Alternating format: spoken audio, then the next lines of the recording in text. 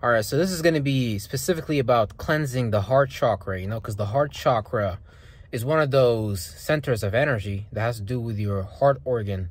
If you don't necessarily cleanse your heart chakra, or if you don't learn to let go of a dry heart and keep your heart open, then there's going to be certain information in the environment or certain information that you may not be able to interpret due to you locking that spectrum. So now that chakra's receiving and giving mechanism is offline and things like that, just due to it receiving some flunked that ass spectrums through certain experiences that may be traumatic and shit like that. So we may develop a dry heart, or we may choose to just keep our heart locked away and not open up anymore, not realizing that we're actually locking away one form of intelligence that is actually quite incredible. The heart is a very powerful organ and things like that. In fact, it's the first organ that we make, right?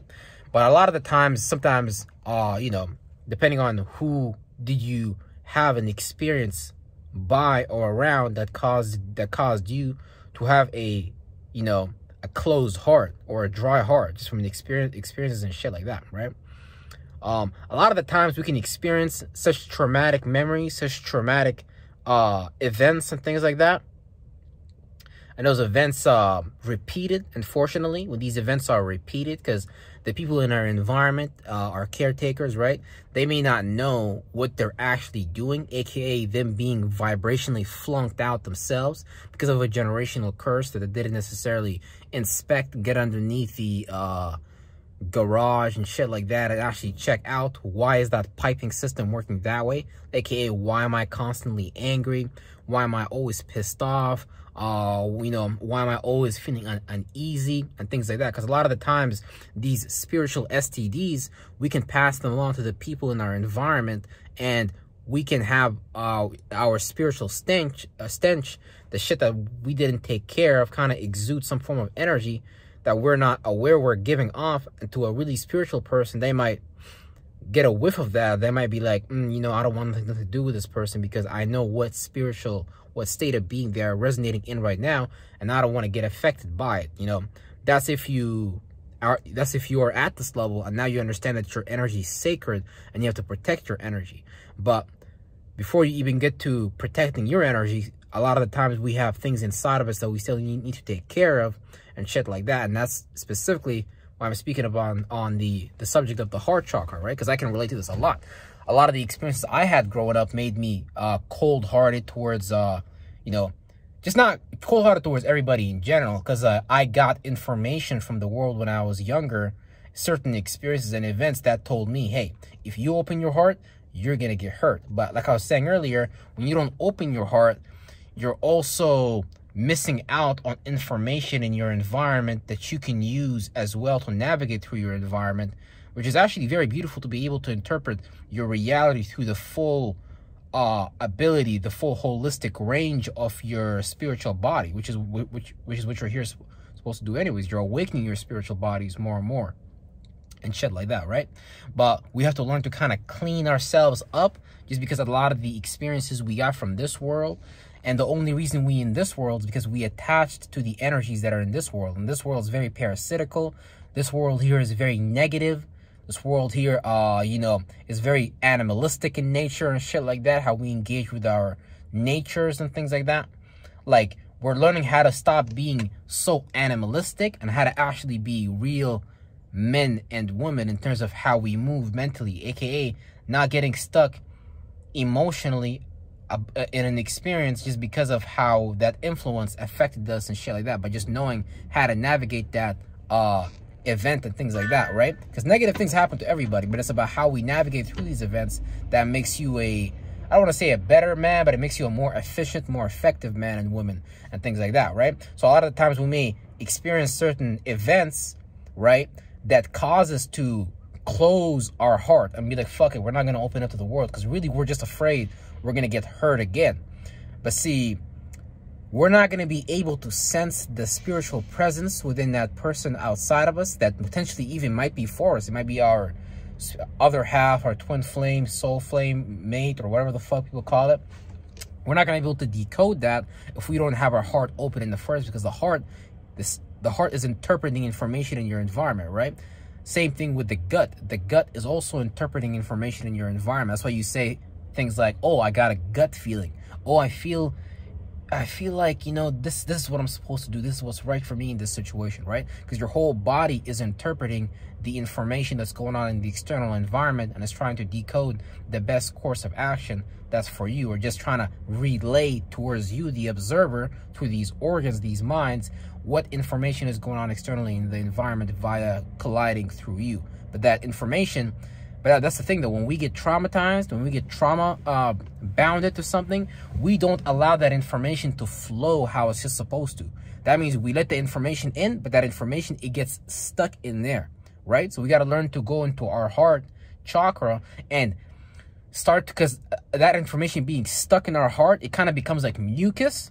Like mucus is a substance that's hard to get rid of in your body health-wise. So that's like you developing some form of mental mucus that's now hard to get rid of because it's been there now for so long, right? And a lot of the times we may think that our experiences are valid. Yeah, now I have to have a closed heart because this one person, you know, this parent or whoever, you know, you may be blaming for your situation, did that to you. But regardless of that, you're supposed to let go of that event because that's just one event, right? But it's unfortunate because a lot of times when we're children, that's the impressionable age, and that's the age that we kind of get attached to our experiences. So if you had a lot of negative experiences and shit like that, then you might just think life is negative, life is just, this is just the way life is. But you need to understand that memory has a vibrational resonance in it, so it carries in it an emotion, right? But when you don't know how to let go of that emotion and just actually rationally think about the memory, then you kind of allow this memory to bring you into the past. So when you go to the past, when you start observing your past and your body is in the present, you bring all that information with you to the present. So you bring that trauma with you to the present. You bring that drama with you to the present. The same chemical alchemy that happened at that moment when you got traumatized, whatever event you experienced, via you bringing that experience into the present, via you just looking through it to try to analyze your current now and shit like that, it's like you just kind of like shooting yourself in the foot. You just fucking yourself up. Because really now, you not even understanding what's going on in the present, because you may have been a little kid back then, but now you an adult. So now there's certain powers that you have access to that you don't use because you believe you're powerless. So let's say your caretaker was beating you up when you was a kid, right? Shit like that. You might be led to believe that, or you might feel like you're helpless. You might feel like you're powerless and things like that. But when you have grown out of those experiences physically, but your heart chakra might still be there emotionally, you might be a grown-ass man, you got muscles and all that shit, but you today still believe that you're helpless and you're powerless, and you're bringing all that information from the past into the present, rather than letting that information just simply pass through you and leave the other way. And that's harder said than done, because we emotionalize, we make it so personal, we just make it personal. Like, we just think that's your fate, that's your destiny, and the devil is punishing you, and this is what God is doing against you, and blah. But God is not doing none of those things. Like, we just in a flunked that ass, fucked up, retarded ass world in the first place, right? And us being in this world, that means that we was just as flunked out, just as retarded, just as slow, and shit like that, for us to even create a body, mentally, a mental body, right, that went into a physical body that actually injected us into this world and shit like that. So you need to know that your mind, in some type of way, resembled the world that you came into. This is why you might think, oh, God, why are you doing this to me? Oh, God, I don't deserve this, blah, blah. But it's not God. It's not doing none of it. It's like you did it to yourself because you vibrated to this goddamn plane.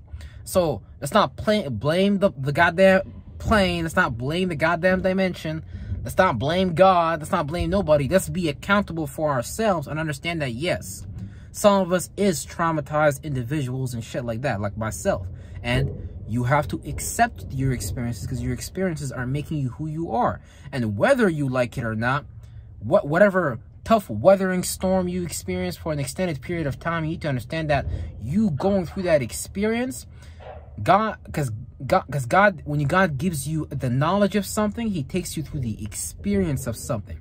So no matter how catastrophic what you've experienced was, you going through that experience, you going through that event that's made of different spectrums, different periodic tables and shit like that.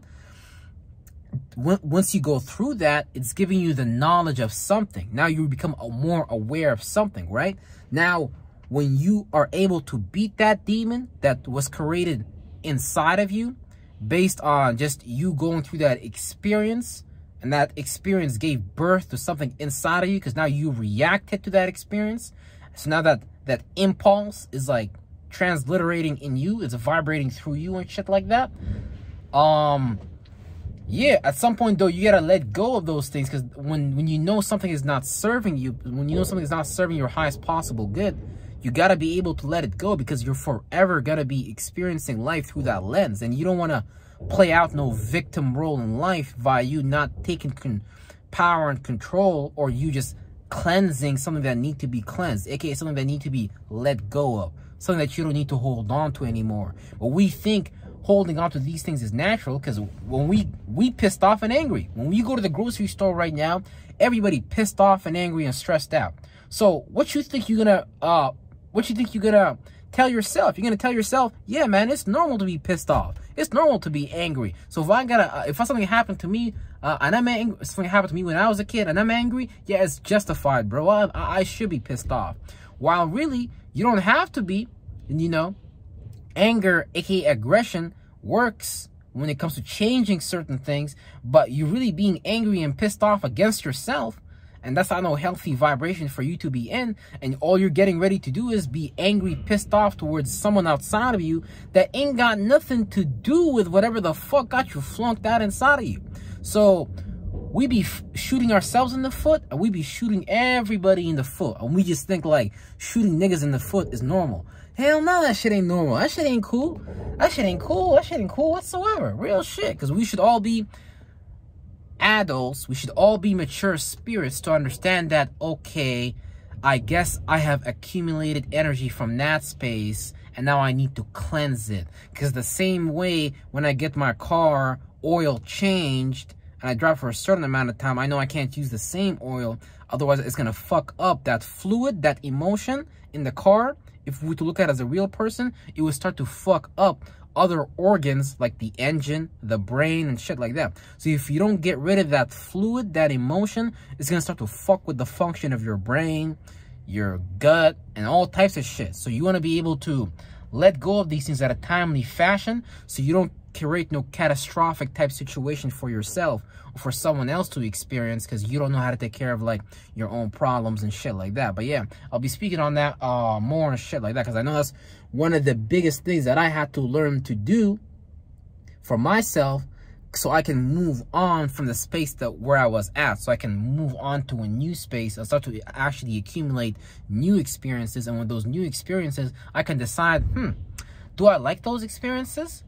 And if I like those experiences, okay, let me keep having those experiences. But eventually, once you keep having experiences, you're going to get tired of those experiences. So you want to do it in a positive way. You don't want to keep experiencing negative shit, because your spirit, either way, will create some type of circumstance, situation for you to get the fuck out of that emotion.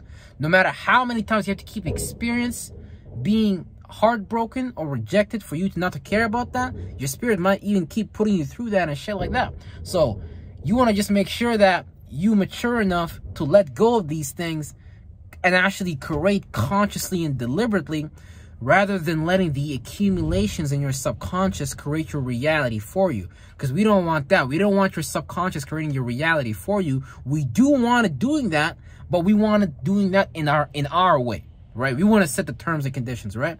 We don't want to have some past childhood terms and conditions, like I was saying earlier, how you might have grew up powerless in your situation because you might have like an abusive parent, but you bring that powerlessness, you bring that helplessness into your present moment. So when you're at your job, you let people at work take advantage of you because you feel helpless, you feel like you're powerless, so you can't possibly change the circumstance or situation that you're in. So you just let things play out. You're like, oh yeah, if God has mercy on me today, today is going to be the day, brother. I prayed in the church. I'm going to come to work and people are going to be nice to me. While you're not establishing clear boundaries to tell people how far they can go with you. So it's like, I don't know, man. We'd be flunked out. Humanity be flunked out, right? But we're figuring our way throughout this shit. We're figuring our way throughout this shit. And that's what we all here for, right? Just because we experience something, we shouldn't get stuck in it. We should allow ourselves, we should allow it to leave our spiritual and mental body so we can actually create something new instead. Because if our cup, our mind is full of parasitical, bullshit ass experiences, if we don't know, now analyze the experience logically, but don't get emotional about it. Like, your girl left you, so what? Analyze it. Don't fucking get emotional about it. It is what it is, bro. It is what it is. Real fucking shit.